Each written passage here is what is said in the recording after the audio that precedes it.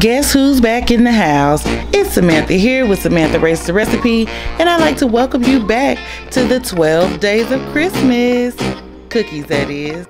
On the 12th day of Christmas, Samantha rated me 12 design and taste, 11 bite-sized shapes, 10 berry blends, 9 spiced and laced, 8 is no bake, 7 iced and rich, 6 home-cooked tricks, 5 share the cookie recipe, 4 so soft and chewy, 3 for ease of cooking, 2 she hates all nuts, and a 1 because I burned the cookies.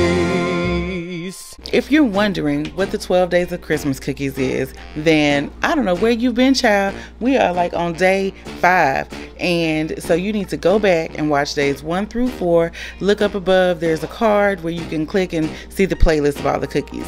However, basically what this is each Christmas holiday, Food Network puts out all of these different Christmas cookies, and then Ree Drummond has a list of her favorites, right? So I grabbed the list and I'm like, we're gonna see what's really going on with these cookies. So before we get into the recipe, if you haven't already, please go ahead and click that subscribe button and make sure that you're ringing the notification bell so you don't miss an upload, honey. Also, be sure that you're liking and sharing the video, and we are not going to waste any more time. This was a simple cookie. We are making Anne Burrell's Pignoli cookie. I'll tell you right now, one of the main ingredients was almond paste, and child, I'm just gonna say sticky icky, okay? Sticky icky. So let's just jump right into it.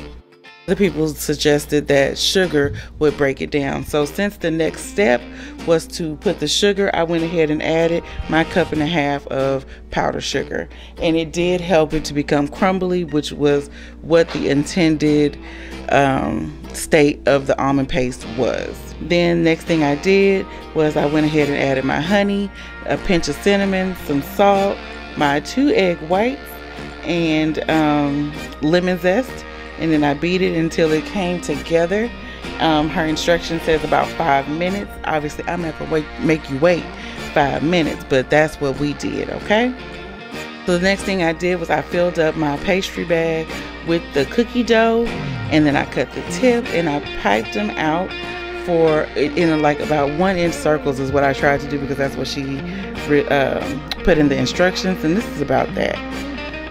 Once I finished piping out the cookie dough, then I put my pine nuts on top, and you just press them down gently so that they adhere to the cookie dough.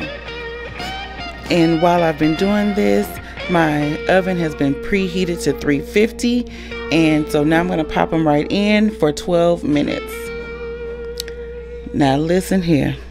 When I pulled these cookies out, first of all, what I said at the beginning, sticky.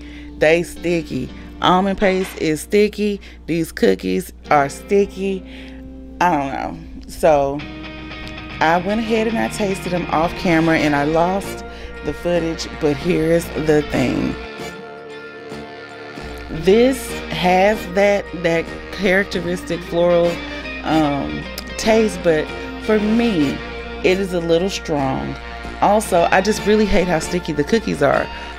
But on another note, I love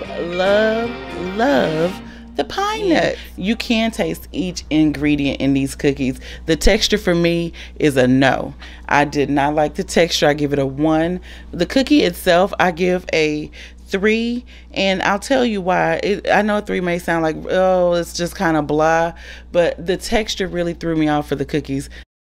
For the time and the effort, I give these a 5 out of 5. I will say one thing about all of these cookies on Ree's 12 favorite cookies. They are all very simple recipes. And so if you haven't made your way over to the Food Network channel to try some of these out, then I encourage you to do so. If you want to step-by-step cook with me, then go ahead and click that playlist right above and go through it. And I'll catch y'all next time.